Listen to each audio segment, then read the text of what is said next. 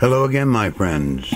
This is Cunneda, and I greet you warmly in the name of our risen Lord. And I welcome you back to the podcast tonight. And tonight I'm trying something just a little bit different.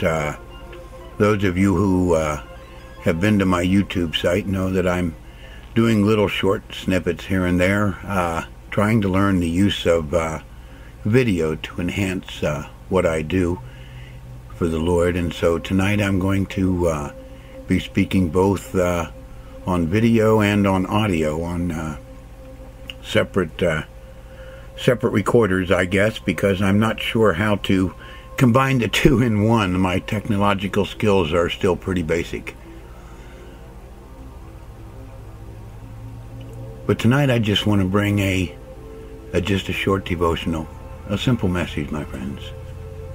You know, my friends, all of the Word of God, both Old Testament and the New, everything our Lord said and did, all the words of the prophets and the apostles, all the work of God within our very souls can be sifted down to just three little words: one with God. In these three words, we find the whole desire of both God and man, and the whole message of Christ himself through the blood of the Lamb. Praise Almighty God, through the blood of the Lamb, creature man may now become one with Almighty God. Deity indwelling man, God living within you, God living within me. That, my friends, that is the message of the Word in both its simplest proclamation and in its fullest implementation.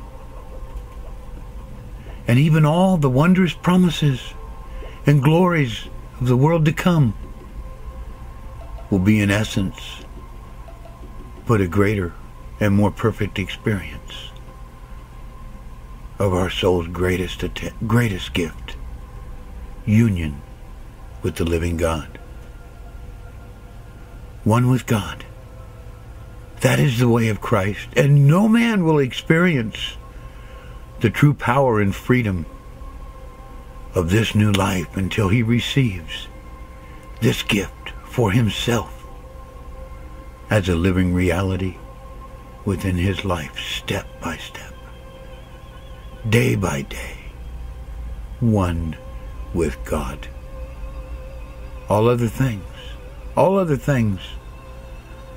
are but the preliminaries to this one vital act: our calling, the atonement, justification, forgiveness, regeneration.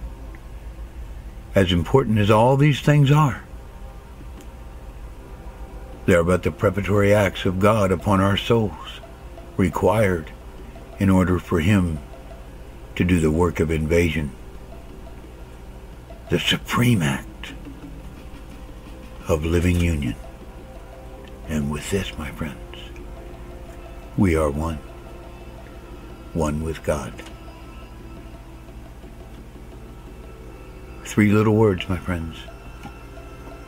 Three little words that unlock. There's Rembrandt crossing in front of me. She's a bit of a camera hog. Three little words, my friends. Three little words that unlock, fulfill, and unite all the deepest desires within God and within man. So when you search your scriptures, as you read the Word, as you pray, as you walk with God, keep these three words in mind, in your heart. Build on them. Live on them.